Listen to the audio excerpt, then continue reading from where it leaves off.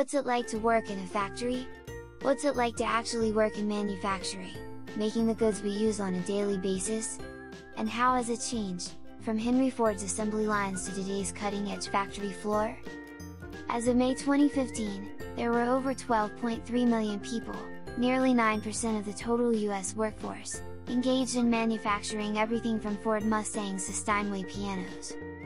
We hear from 3 workers who've been building the products that many Americans have used. Derry Woodson has worked for the plane maker Boeing for 26 years. He has been making wings for the 737 plane for nearly 2 decades. It's crazy busy, but I love it. You come in at 3 AM and you go home 1.30 to 2 o'clock and it feels like just 3 hours. If I sat behind a desk all day I'd fall asleep. Making the wings has changed considerably. They're getting easier to build and faster.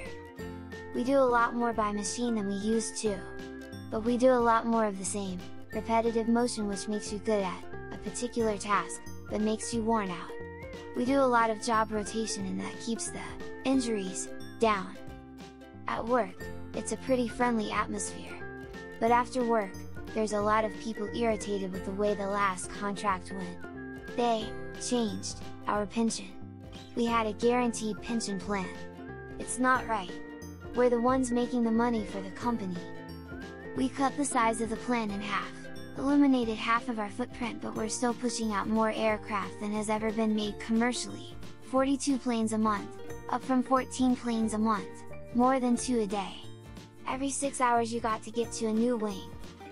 Aside from the contract issue, where we're just trying to keep what we had, it's been a very good company to work for.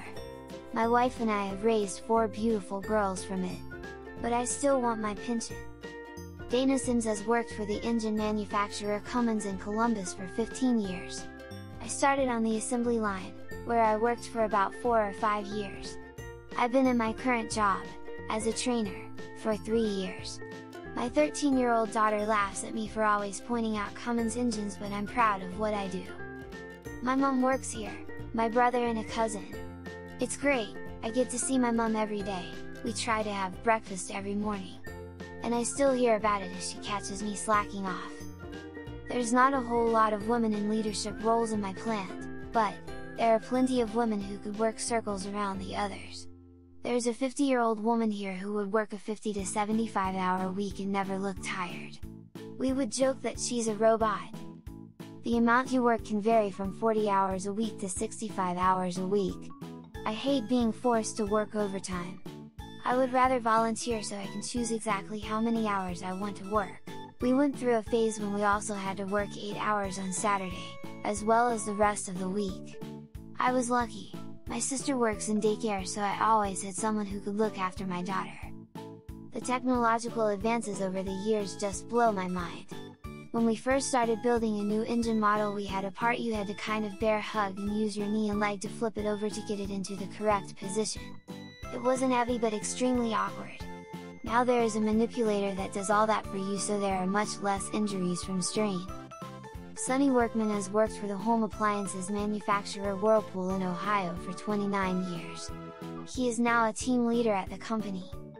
The one thing that's changed in my time is the focus on safety.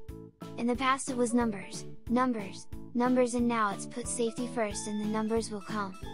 We want people to leave the plant as they came. Was on the core team that helped develop a new line of washing machines.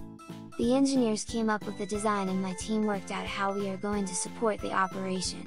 We had to combine a lot of jobs but still give them, the workers, time to do the jobs and keep them safe.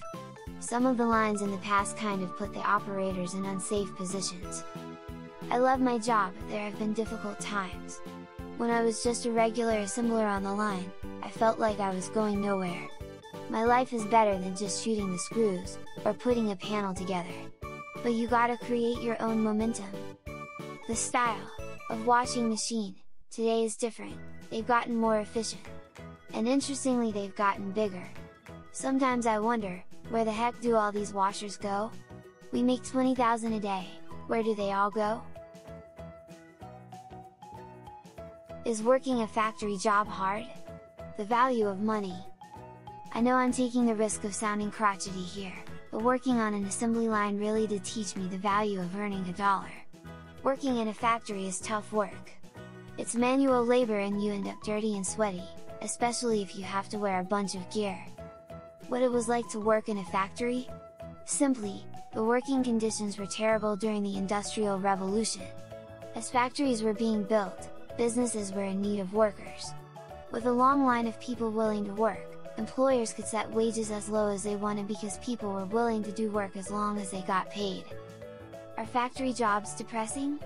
They may not be complicated and stressful, but graduates find manufacturing depressing due to the monotony of repeating the same job over and over again while being surrounded by machines they cannot communicate to. What does a factory laborer do? Factory workers operate machinery, feeding products into the production line, possibly a conveyor line, such as in a canning factory. They monitor the machines, raising any issues with their manager, and as well, control and adjust machine settings, such as the speed. Is factory work a good job? Factory jobs can still be good, but over the last 3 decades benefits have eroded and pay has stagnated for many, or even fallen. Some entry-level manufacturing jobs pay so little that workers depend on government aid to feed their families and pay for health care. How can I get into factory work?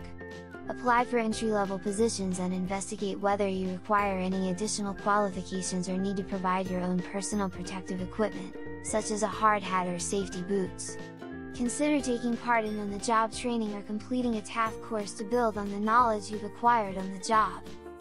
How do I make factory work go faster? If you feel that you get easily bored on the job or hit an afternoon slump, consider these 11 ways to make the workday go by faster. Find things to look forward to, get moving, take a snack break, put on some music, focus on the present, find a task you enjoy, switch up your day, take initiative. What is a factory worker called? Now manual or technical laborer, common laborer, employee, factory worker, hand. What did we call the system of hiring entire families to fill jobs in factories and mills? Slater's strategy of hiring families and dividing factory work into simple tasks. American industrialist who developed the Lowell system, a mill system that included looms that could both weave thread and spin cloth. He hired young women to live and work in his mill. Hopefully this helped you.